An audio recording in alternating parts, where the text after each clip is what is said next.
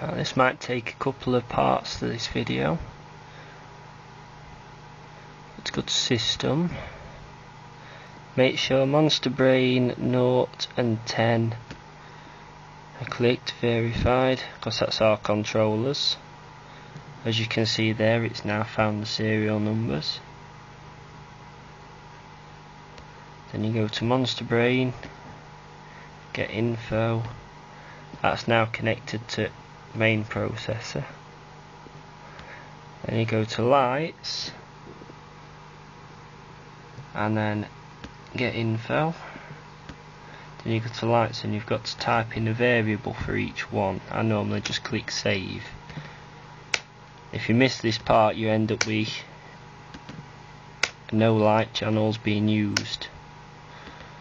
So you've got to do this on all 16 channels in order for it to find them.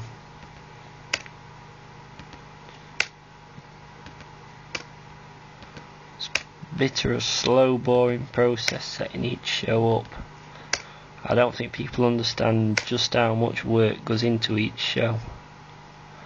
And you go to groups and get groups.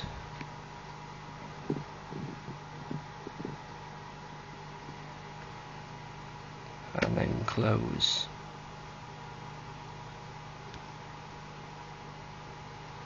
Routines. Add new grid. We'll just randomly select, say that Britney track, and add.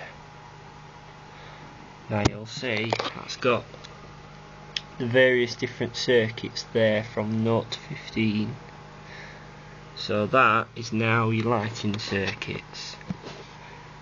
So if I was to say put just on in a couple of those, like so. If I go over to the light box, which as you can see is disguised as a cupboard,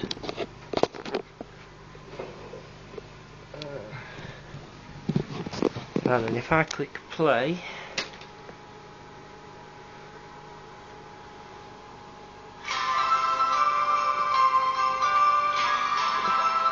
you see that lights those various different channels up. But that weren't in time with the music. Now this is where it gets complicated. Go up to grid in Audio Wizard, and then it comes up with a box like that. Now basically what I need to do then is play the track through and click the space bar for every time I want to make a different column, because each one of these columns is where the lights change.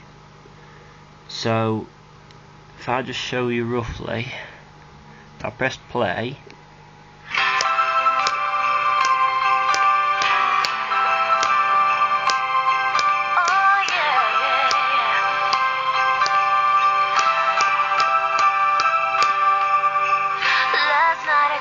and then if I stop it and press OK, you'll see that's actually changed those lights there. Just put that there a minute.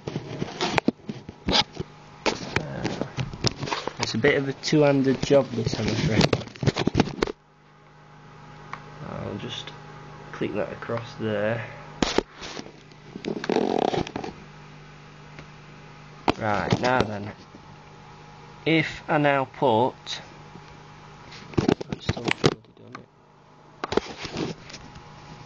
right, if I now put, I'm sorry, I'm not a professional video recorder or anything, so it's a bit on its arse really, but be right. Now if I put some lights in random channels now, because there's 16 channels, so that means there's 16 different circuits. So on there, 0 to 15 is your different circuits, and you can put various different things in, which I'll show you in a bit.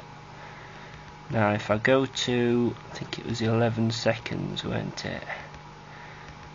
So if I go to 11 seconds into the track, I've got to keep my out time because it's like 10-minute videos only.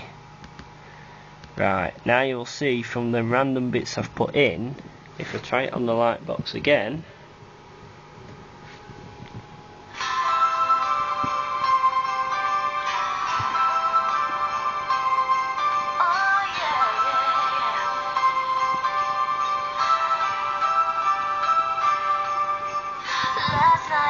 so you'll now see that that was in time with the music. That is how you set it up, but I only did the first 11 seconds. You've got to sit here through all the tracks, so that's actually a 4:15 track. You've got to sit here for 4:15, clicking spacebar whenever you want one of these columns, because each column is where the lights change. Now that is just on and off. So if I go back, now if I right click and go to show rate window, now that comes up with a list of settings. Now that is called ramp. Now ramp 0.0 and 0.0 is what you saw, it just comes on and goes off. If I change ramp to ramp on at, say, in fact it's better if I do it over a long period. If I just knock those others out.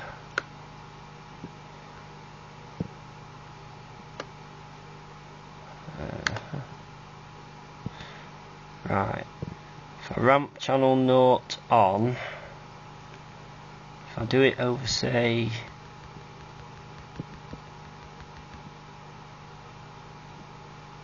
I'll do it for, say, about 5, 6, something like that.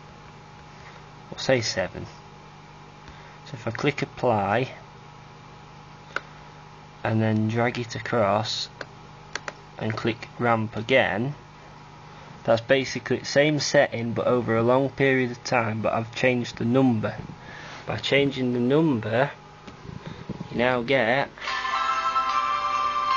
fading on slowly.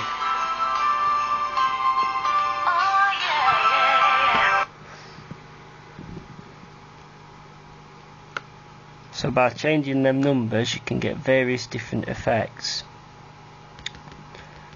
But it goes all the way from 0.0 to,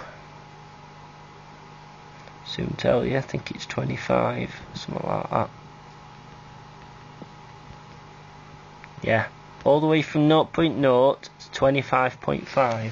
So that is like various different ways it can ramp on.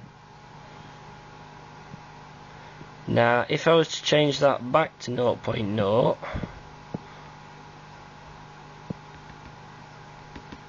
just make sure it's changed, which it has. Now then, if I was to change fade rate to one that I use quite a lot, which is 1.5, oops, 1.5. Now if I click apply, it's not bloody applied it. Try again. Now you see it looks exactly the same on there. Now because it's got that 1.5 on, if I play it now, comes on, fades off. Now I'm going to have to continue this on another video because I'm running out of time, but that's basically setting the song up and you ramp on and fade off. There'll be a part 2 coming up soon. Cheers.